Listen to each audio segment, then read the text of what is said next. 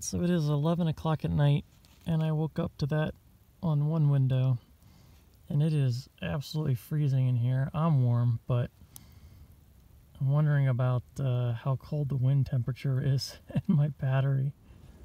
Well, it is 7:30, and that's what it looks like outside. So, absolutely no better today. Maybe I'll just sleep some more, get up, and start driving a little bit further. Well, so that's what my cab looks like. It's about 8:30.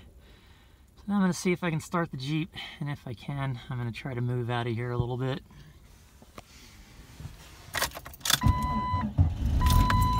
That's a good sign. Get the heat going.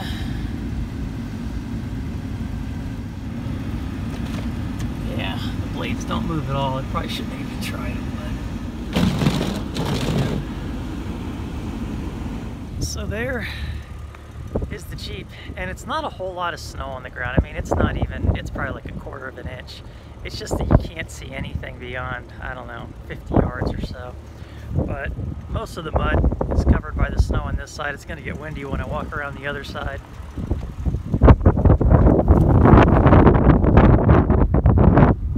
There's the other side of the Jeep.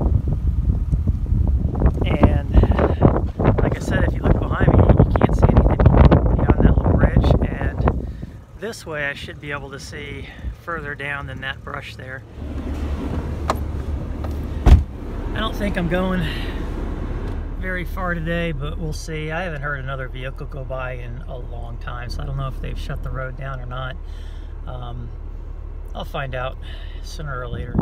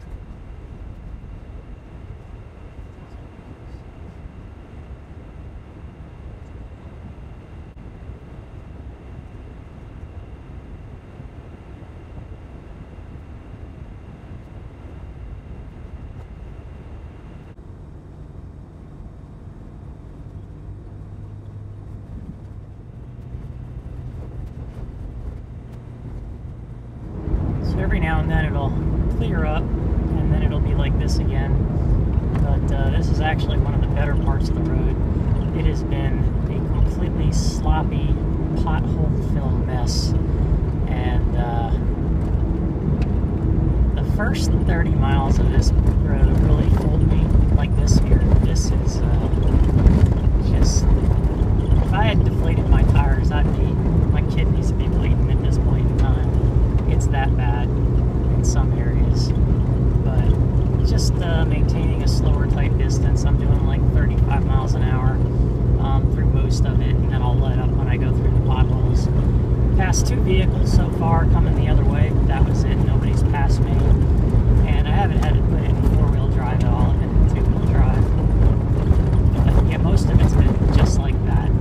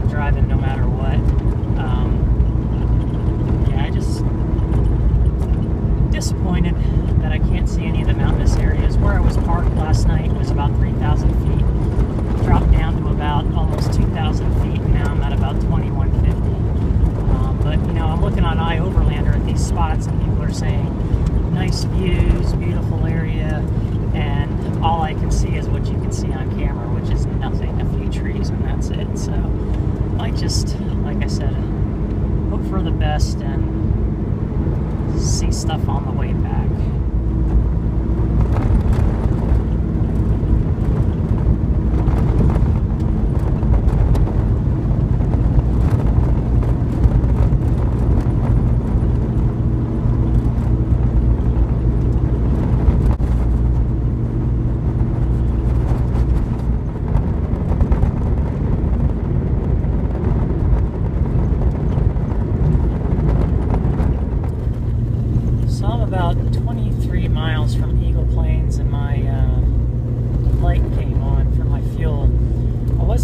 I thought I had read that there was gas there, but nothing was showing on the Overlander app, which was kind of unusual for being out in the middle of nowhere.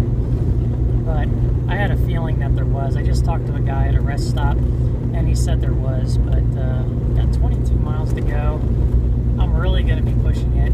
I'll have to decide in the last 10 miles whether or not I'm going to pull over and just add some fuel, because I'd rather do that than run out. But it's only 10 miles a gallon, 2 gallons. I think I still have enough left, but the roads are really sloppy. It's a lot of uphill in this sloppy, muddy terrain, and my tires don't have a whole lot of air in them, so I don't even know if I'm getting 10 miles a gallon at this point.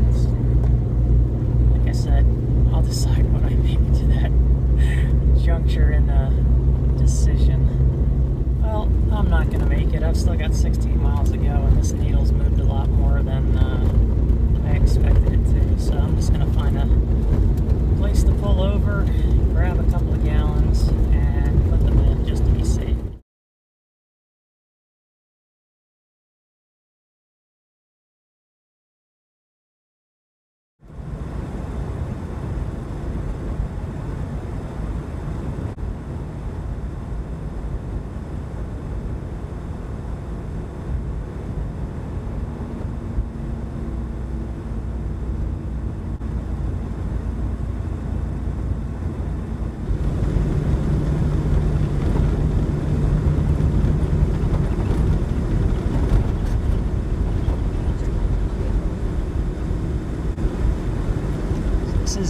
Plains.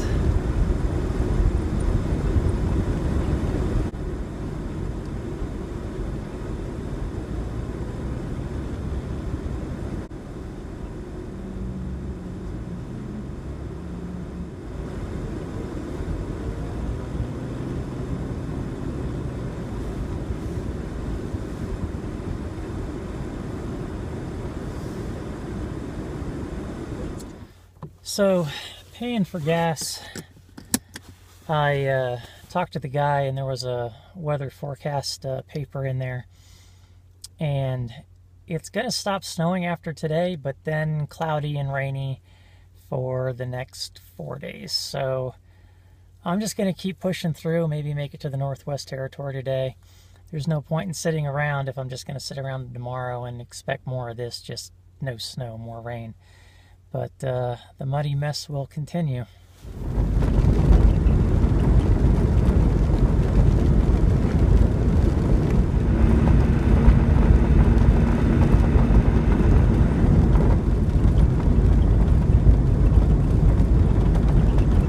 So right now, this is actually considered an emergency airstrip, and this is about 240 miles in.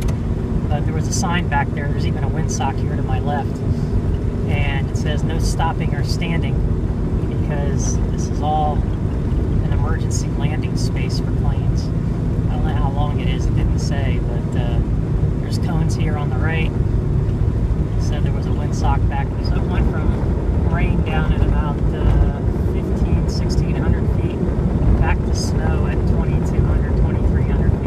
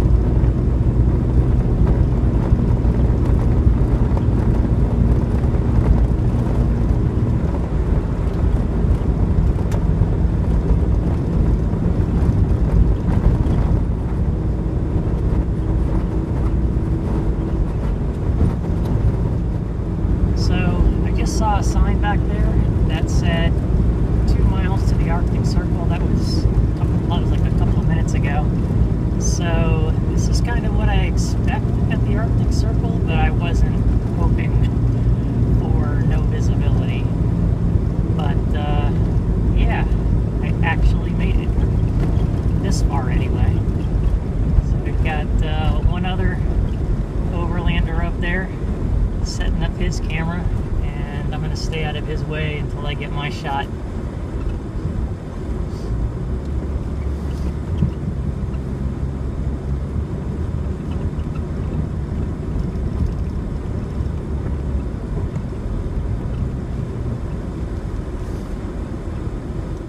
Alright, so that was Michael, and I know she was from Poland, and he is as well. Have a safe trip. Nice to meet you. So they're both from Poland. He actually had to buy his van in Chicago to drive it around. He's going to be driving a bit longer, and then he's going to have to drive back to Chicago. She's flying out from the West Coast somewhere, but they're just here in Canada and the US checking things out. I met them, I didn't get their names, but they were from Germany, and they actually shipped their car or their van over here.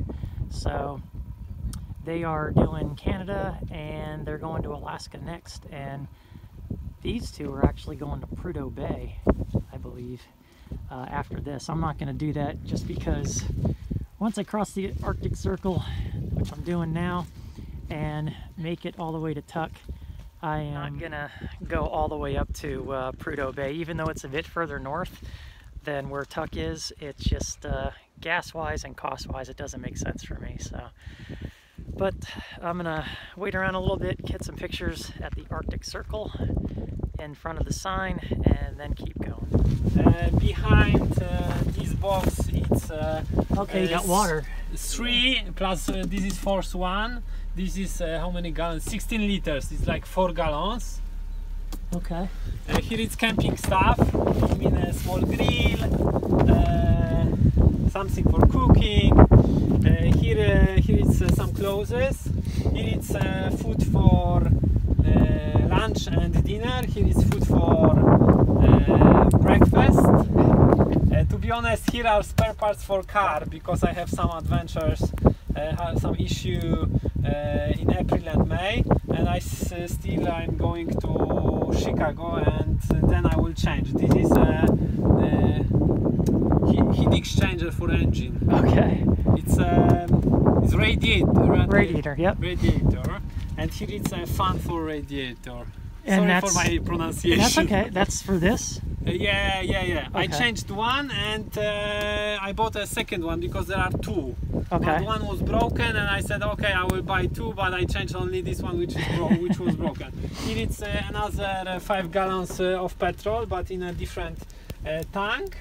And this seat we can see from the other side. Oh, okay. Here it's also a light, LED light, when we need it at night or late evening. And by the way, he did all of this when he arrived in Chicago for a week before his trip. Here it's a compressor air, fridge. Refrigerator, yeah, refrigerator. Here is another LED light. One is here. One is here. Oh, wow. One is here. That's awesome. Here it's hidden Webasto, air Webasto. It's very small. Okay. It's difficult to see now, but it's here. It's connected to the main tank. Main tank is about 80 liters. Plus here we have plenty of gasoline. Yep. Spare gasoline. And this seat, this you open to the back. This you remove, and all of this seat is sliding up to this place, and it's completely flat. And that's your whole bed. Okay. Because also under these boxes, with food and with clothes, and there is a mattress, and here is also like a mattress. Okay. And then we sleep here. We have warm air because we have this air heating Webasto.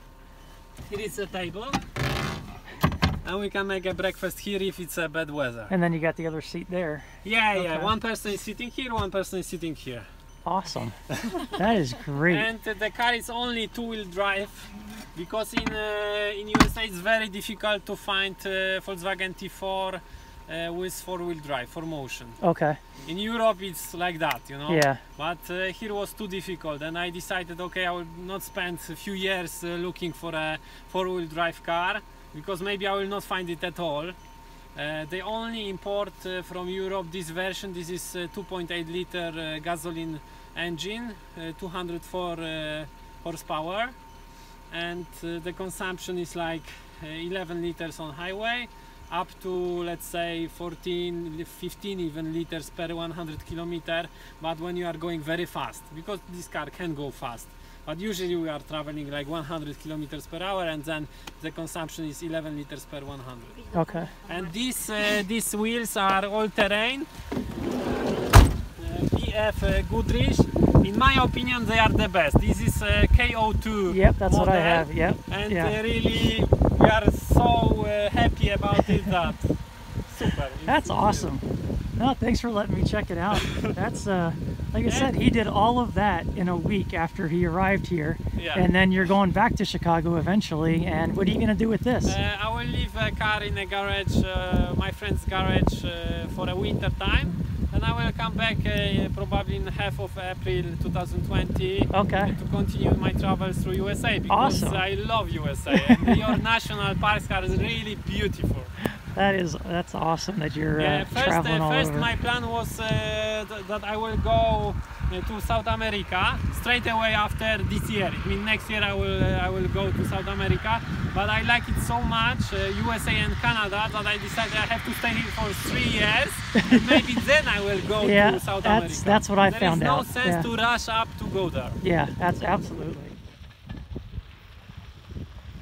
The Jeep and I made it to the Arctic Circle. Got the Jeep running because I was just inside warming up.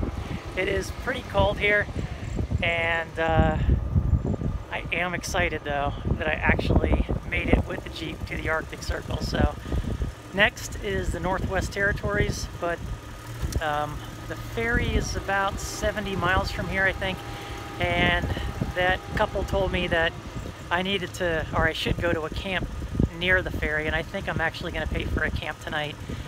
I could really use a hot shower and just clean up a little bit. I mean, every time I touch this Jeep, you just get completely covered in mud, and actually it doesn't look as bad as it did a little while ago, but I mean, trying to open up the back here is a nightmare, and even on this side, just getting into any door is a huge mess.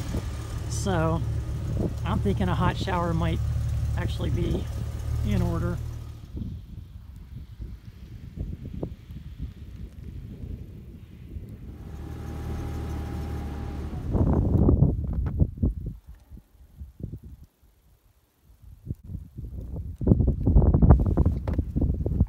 And the northern lights, I have not been able to see a thing, because every single night has been cloudy and no clear skies. So that's something with the forecast that I'm seeing, I will be very lucky if I actually get to see. But these are the boards that are here at the Arctic Circle. Man, my hands are freezing. I'm actually not cold other than my hands. Something about the wildlife. Permafrost is actually talked about a lot, especially on the Alaska highway boards, because it's such a engineering nightmare to deal with.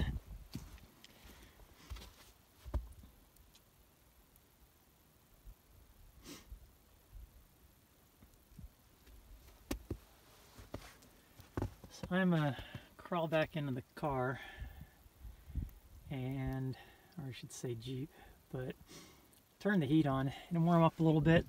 Back on the road and to the ferry and more gas.